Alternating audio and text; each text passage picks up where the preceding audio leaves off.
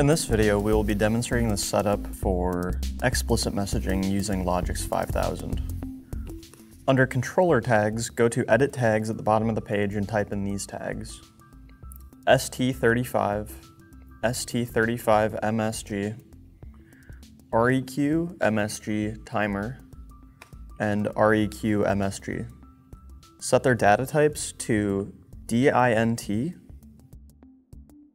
message, timer,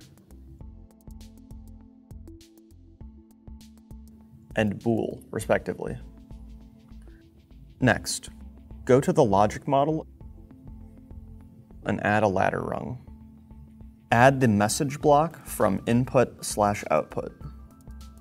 Set the message control to be ST35 MSG, and then open it up to configure it further.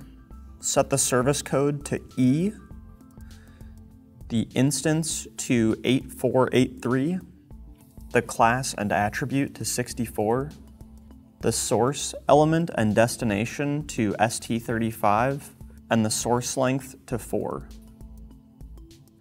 Select communication and set the path to your device. Select apply and OK. Add in 2 ladder rungs before the MSG rung and 1 after it. On the first rung, add in the examine off and timer on delay. On the second rung, add in the examine on bit and an output latch.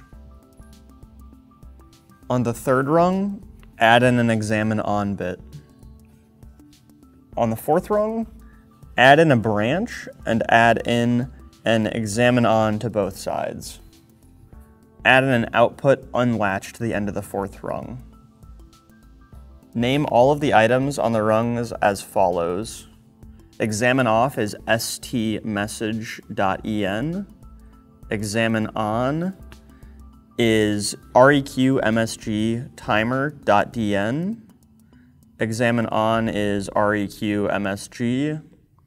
The top branch will be st35msg.er, and the bottom branch will be stmsg.dn.